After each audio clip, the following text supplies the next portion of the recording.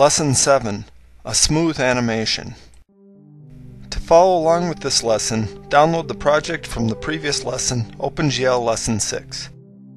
In our last lesson, we demonstrated how to create a simple animation. That animation had some problems which we are now going to address. The first problem was that the drawing used a single buffer. The second problem was that the animation speed could vary greatly depending on the hardware. When we speak of single buffer drawing, we are referring to the color buffer, which is also known as the pixel buffer. OpenGL uses a few kinds of buffers, so we want to emphasize that this is a color buffer. The current color buffer holds image data in RGB format, which corresponds to the red, green, and blue color channels respectively. With a single buffer, the screen is constantly repainted from the color buffer. Whenever we draw to that buffer, the screen is updated directly. The problem with this is that the screen may get updated before the drawing is done. This can produce a flickery animation. To fix this, we use double buffering. With double buffering, we have two color buffers, a front and a back buffer. The screen image is taken from the front buffer, and we do our drawing on the back buffer. When we are finished drawing, we swap the front and back buffers, so the back image is now displayed. To switch to double buffering, we need to change the display mode. In line 36, we switch the mode from GLUT single to GLUT double. Then in line 19, we change GL flush to GLUT swap buffers. GLUT swap buffers replaces GL flush because along with swapping the buffers, it also calls GL flush. With this, our program will use double buffering instead of a single buffer. One last remark, double buffering is slower, so I also changed the value of delta x to compensate and speed up the animation.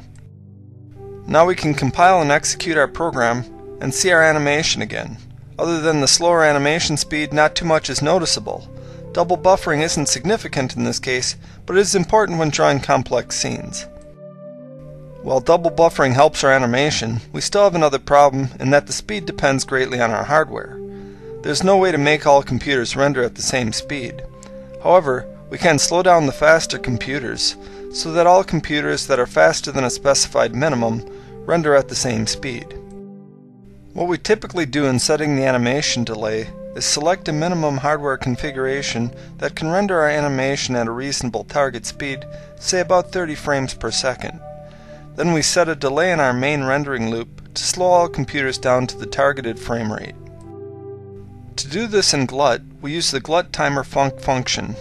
With this function, we can set a callback function that executes after a specified time. If we do this repeatedly, we can create a timed animation loop.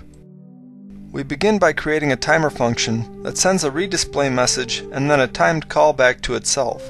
This function will continually call itself every 30 milliseconds once it is called. To start the animation loop, we call the function once inside the main function.